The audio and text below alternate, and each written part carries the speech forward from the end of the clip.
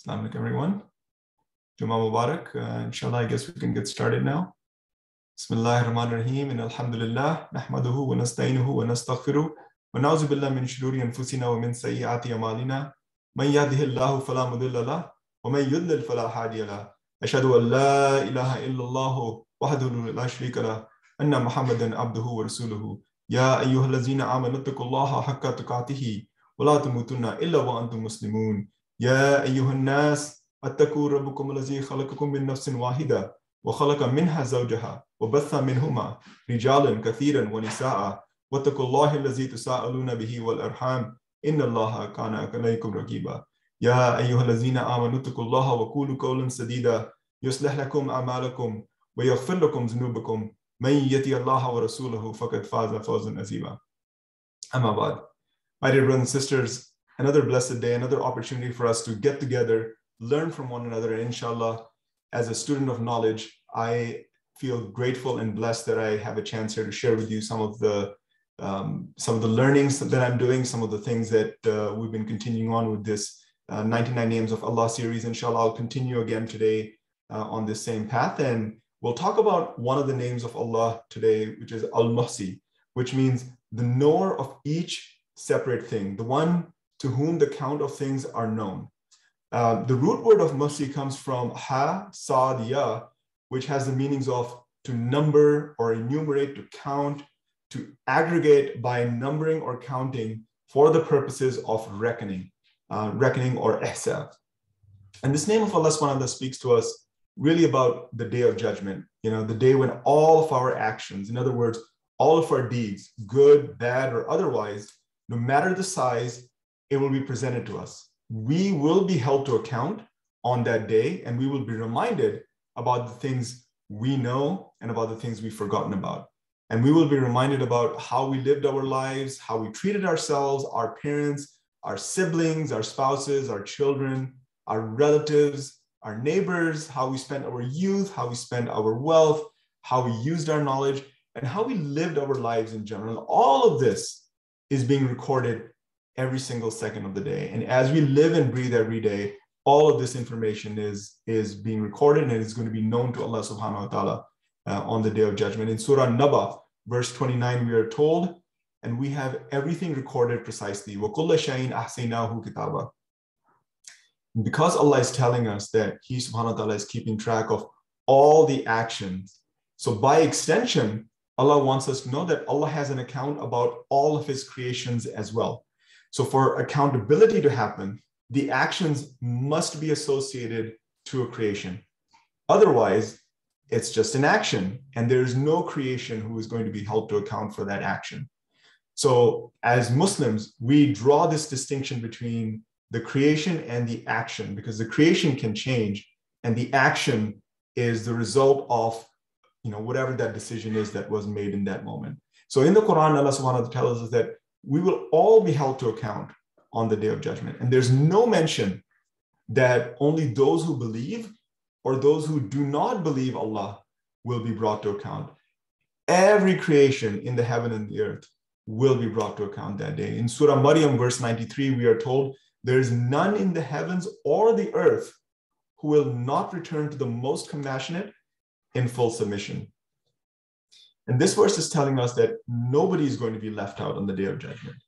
Absolutely nobody. Every creation of Allah will have their day of reckoning or day of ihsab. And in this verse, Allah subhanahu wa ta'ala says that the creation will be in full submission to the most compassionate. And the verse specifically says, Ar-Rahmani Abda. And Abd means servant or slave. When we are a slave, we are in submission to the will of our master. And Allah subhanahu wa ta'ala is telling us that on the day of judgment, Allah is the master. And all the creations of Allah will be in full submission to Him. And if we wait until that day to do good or to follow the will of Allah, it's too late by then. We're already there at the doorstep of Allah subhanahu wa ta'ala. We're already there for the day of our reckoning. So the appearance of freedom to choose is not going to be there anymore. So while we are in this world, we have free will. We have the choice to reject Allah subhanahu wa ta'ala or submit our free will to Allah subhanahu wa ta'ala. And on the day of judgment, our only option will be to submit to Allah subhanahu wa ta'ala, because Allah is the master of the day of judgment. And our actions in this world are driven by our choices. And our choices are driven by our desires and our needs. And just because we call ourselves Muslims does not free us from the whims of our human nature. Our human nature is always going to cause us struggles. It's always going to be our personal battle with ourselves. And our nature will always challenge us in the way of what Allah has says. And this is the perpetual challenge that Allah calls out as jihad or juhud, which means to struggle, and primarily with oneself. So this struggle, this jihad, is against ourselves. It's a battle against our nafs, which is our nature itself. And some of us struggle more than others. And that's just, part of living. Some of us are really successful, where we reach a state of ihsan, where we have completely overcome our nafs, or have found a way to overcome our nafs, our desires. And those desires may no longer control us. And that is a state that is so profound that may Allah gives us all the opportunity to reach that state. And that's part of the reason why Allah has chosen the word Muslim for those of us who consciously submit our will to Allah subhanahu wa ta'ala. And let's all remember that, jinn are the other creation that Allah has given free will to. Jinn also have the knowledge and ability to use knowledge. If we think about all of the creations of Allah subhanahu wa ta'ala, at least in my mind, I'm not aware of any other creation that has the ability to work with knowledge in an abstract way. We think about creatures in the animal kingdom. They have the ability to procreate. They have the ability to build things. You can think about animals that build dams in water, for example, or animals that are able to build nests, birds, for instance. So they have that ability, but we have the ability to work with abstract knowledge. And that is a gift from Allah subhanahu wa ta'ala. So going back to the battle with our nafs, for instance, this is a constant battle. And any time in our lives, we can make the mistake of performing an act or doing something that is either haram or not pleasing to Allah subhanahu wa ta'ala, and goes completely against what Allah has said is good for us. For example, we might get lazy about salah, for example, or we might say something to someone when in the heat of the moment because they did something or they said something to us that got us all excited and riled up. And then maybe we go so far as to post something on the internet or social media about that, all the while forgetting that whenever you post anything online, this information will live on even after you die. So it's like you would be backbiting even after your life in this world has ended. So those are just examples of things that we might do that will cause us problem. And in those instances, we should always find ourselves returning back to Allah subhanahu wa ta'ala, or reminding ourselves that, what, I need to go back to Allah. I need to repent to Allah subhanahu wa ta'ala.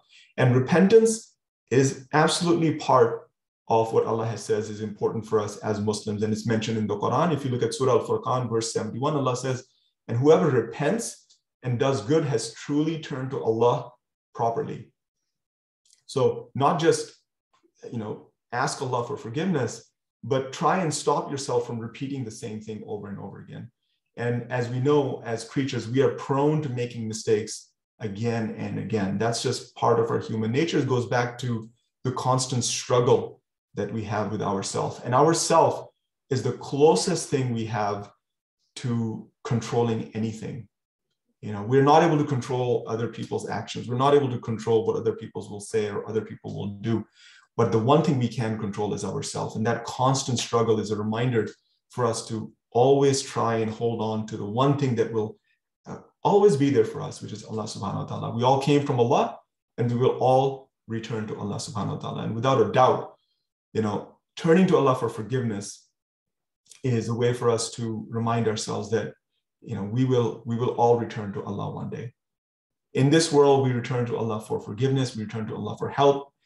In the hereafter, once we pass away, we will return to Allah and be judged on our actions. And we must ask ourselves that if we believe Allah, truly believe Allah, and we truly believe the words of Allah, then we believe in the promise of Allah. One of those promises that Allah makes is that, those who believed on the day of judgment, they will be shown paradise. And those who preferred the fleeting nature of this world will find themselves in the hellfire. And on the day of judgment, those of us who are granted paradise will not feel jealous of those who might receive a higher level or higher maqam in paradise. So there are different levels of paradise. And those of us who might be at the lowest level of paradise, we're not going to feel any jealousy. Alhamdulillah. Because we would have been gifted paradise to us. And Allah keeps his promises. Allah tells us that Allah will keep those promises. And one of the promises Allah makes is to put those who believe Allah in paradise. And also he will fill the hellfire with those who have transgressed and continue to transgress in this world. So our gratitude to Allah for entering paradise will be absolutely there, regardless of where we land in paradise, even in the lower levels of paradise. And on the day of reckoning, we will each be handed our book of record. And those of us who will receive our records in our right hand will be absolutely ecstatic. And Allah tells us this in the Quran, in Surah Al-Haqqah, that these people who receive the book in their right hand will say, "Here, everyone, read my record. I surely knew I would face my reckoning." And these are the people who believed Allah. They're the ones who submitted their will for the sake of Allah and believed in the promises made by Allah. They believed Allah and not believe in Allah. And there's a subtle difference in language here. So if we believe in Allah subhanahu wa ta'ala, then we are limiting ourselves to just the existence of Allah subhanahu wa ta'ala. However, when we say that we believe Allah, we are submitting ourselves to Allah subhanahu wa ta'ala, not just the existence of Allah subhanahu wa ta'ala, but his words in the Quran, every previous dispensation, and everything that Allah has created and provided for us. So that level of attachment to Allah subhanahu wa ta'ala has power for us just from the start of the language that we choose to use for ourselves and for how we want to connect with Allah subhanahu wa ta'ala. So the people who connect with Allah subhanahu wa ta'ala, people who believe in Allah, promise that they will live the rest of their life in eternal bliss in paradise. Think about that for a second. The rest of eternity, an entire life beyond our present life that continues on forever. And that life is in stark contrast to the life we live today, where nothing is certain. Everything is a trial and tribulation. Every single day brings us new challenge. And the one thing that is certain for all of us is that of death. So our present life, one way to think about it, or at least one way that I think about it, is nothing more than an illusion. It's a temporary illusion. Nothing from this world will carry forward. Not our wealth, not our children, just our deeds will follow us into the grave. Our deeds will follow us into the hereafter. In this world, when we hear about somebody dying or passing away, our own mortality starts coming into focus. And we see this every day, in the newspaper or in emails that we learn that somebody in our community member has passed away. And our first inclination when we hear about something like this or read about something like this is we want to know how old they were. And the next thing we want to know is, how did they die? So if we hear about someone young who dies, our thought is, wow, we hear ourselves or other people telling us that, wow, they were taken too soon. They didn't get to live their full life. They didn't get to experience all these wonderful things in the world, or, it wasn't their time. These are all things that we tend to hear other people say, or we tend to ourselves say. But all of this is nothing more than FOMO, or as we call, fear of missing out, our personal fear of missing out that's speaking.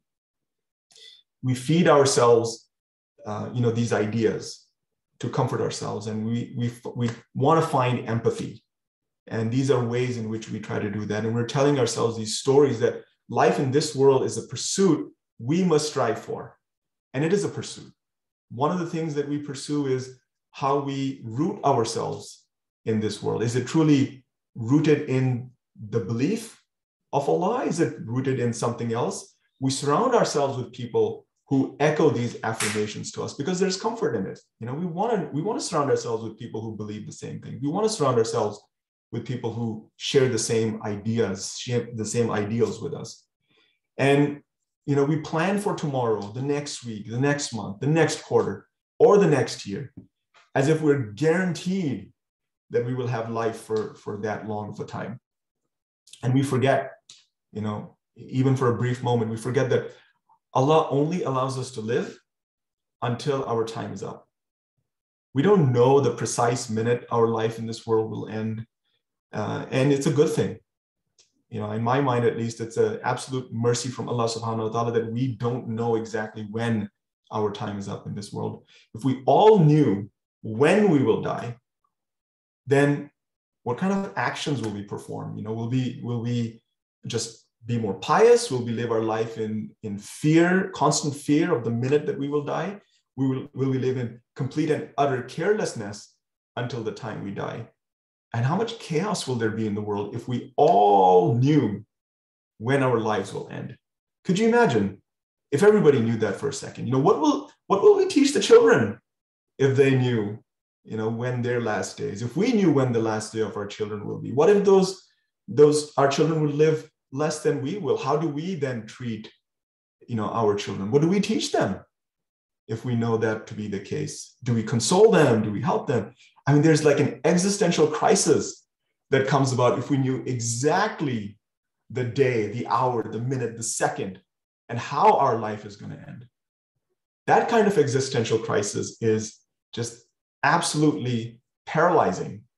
So not knowing that and having us just be in bliss of that is a mercy from Allah subhanahu wa ta'ala.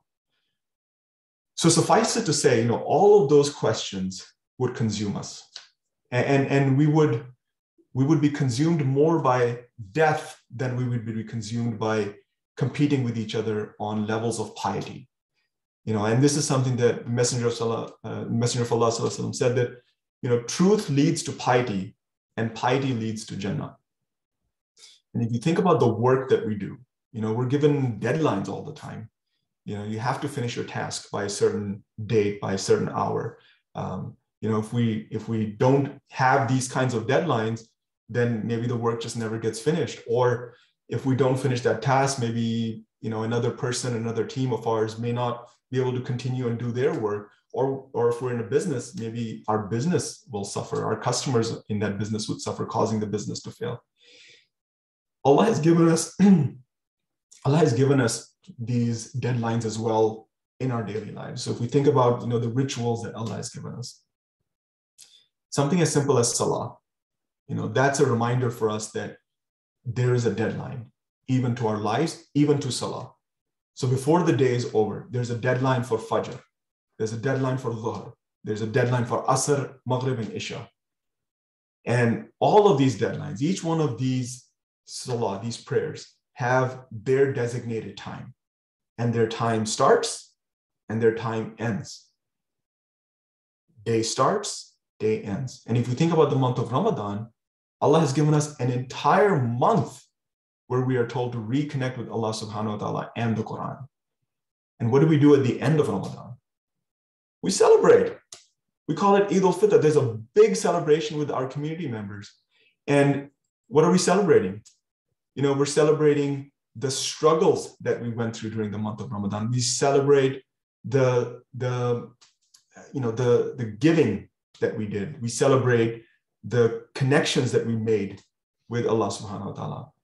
And we celebrate the recital of the Quran if you finish the Quran during the month. In a way, Ramadan is a metaphor for the struggles in this world that ends with the celebration of a day when we are grateful for the opportunity to be rewarded for our efforts.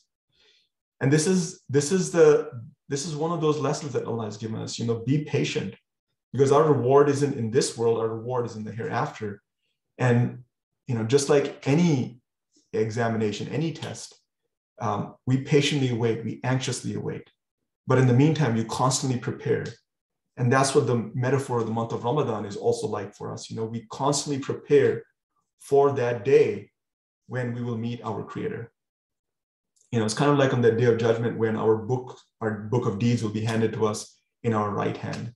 And if we did well, then we would be absolutely ecstatic that Allah subhanahu wa ta'ala has given us entry into paradise. And may Allah subhanahu wa ta'ala pardon all of us, every single one of us in our community, and grant us all Jannatul A'la. Ameen.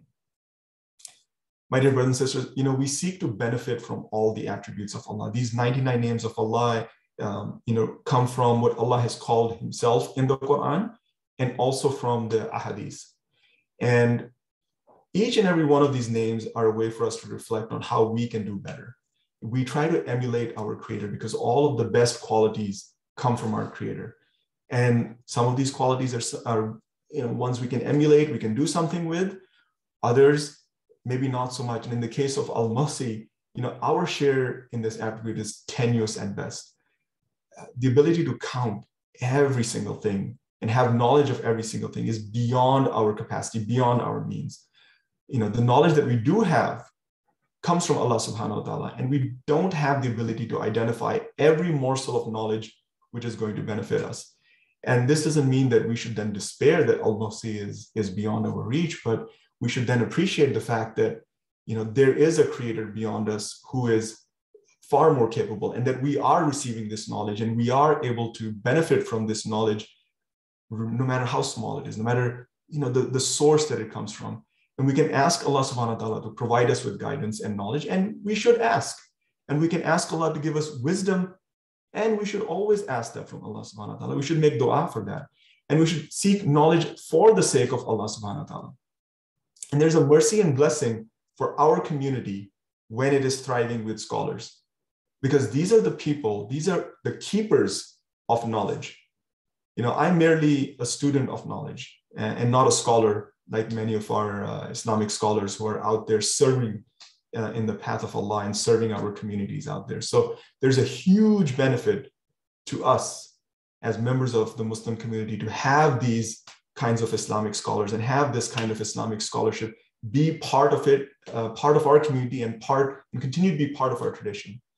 Is recorded in At-Tirmidhi, is an authentic hadith where the Messenger of Allah said that indeed Allah does not take away knowledge by removing it from the people, but he takes away knowledge by taking the scholars until there remains no scholar and the people begin to ask the ignorant leaders, so they give their verdict without knowledge, and they will go astray and they will lead the people astray.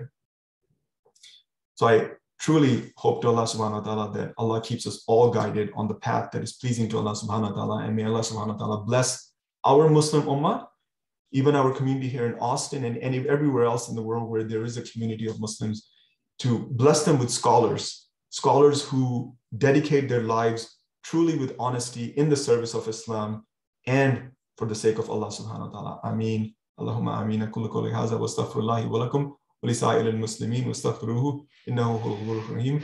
I pray that Allah subhanahu wa ta'ala guides us all, and I ask forgiveness from Allah subhanahu wa ta'ala for all of us. ربنا هب لنا من ازواجنا وذرياتنا قرة اعين واجعلنا للمتقين اماما ربنا فاغفر لنا ذنوبنا وكفر عنا سيئاتنا وتوفنا مع الابرار رب اجعلني مقيم الصلاة ومن ذريتي ربنا وتقبل دعاء ربنا اغفر لي ولوالدي وللمؤمنين يوم يقوم الحساب ربنا لا تزغ قلوبنا بعد إذ هديتنا وهب لنا من لدنك رحمة إنك أنت الوهاب ربنا عليك توكلنا وإليك ونبنا وإليك المصير ربنا لا تجعلنا فتنة للذين كفروا واغفر لنا ربنا إنك أنت العزيز الحكيم ربنا ظلمنا أنفسنا وإن لم تغفر لنا وترحمنا لنكونن من الخاسرين ربنا آمنا فاغفر لنا وارحمنا وأنت خير الراحمين إن الله يأمر بالعدل والإحسان وإيتاء ذي القربى وينهى عن الفحشاء والمنكر والبغي يعظكم لعلكم تذكرون لا إله إلا أنت سبحانك إني كنت من الظالمين. Ameen. May Allah guide us all, and may you all have a blessed Jummah.